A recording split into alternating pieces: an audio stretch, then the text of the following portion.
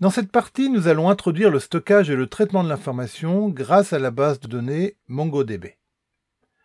Pour accélérer les tests, nous allons utiliser une nouvelle mesure sur le capteur.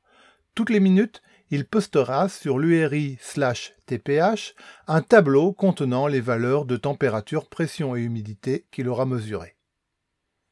Sur le serveur Coap, cela conduit à l'ajout d'un nouveau traitement pour cette URI.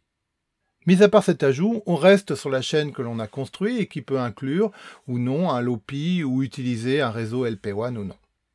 On va se concentrer sur le serveur Coap, dont le nom commencera par serveur tph quelque chose.py. La base de données MongoDB stocke les objets JSON et permet d'effectuer des traitements sur ceux-ci. La seule chose qu'ajoute MongoDB est un identifiant qui est unique pour chaque objet inséré.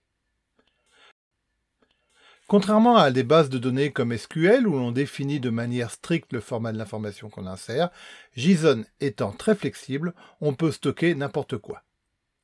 Pour permettre de mieux structurer l'information, on va utiliser le standard JSON-LD défini par le W3C. Il permet d'insérer certains mots-clés qui vont permettre d'identifier comment sont structurés les objets JSON et aussi établir des relations entre eux. Ces liens vont nous permettre de retrouver facilement les objets JSON stockés et d'y effectuer des traitements, comme par exemple les calculs de moyenne. Nous utiliserons toutes ces propriétés pour afficher localement les données grâce au module Python Matplotlib.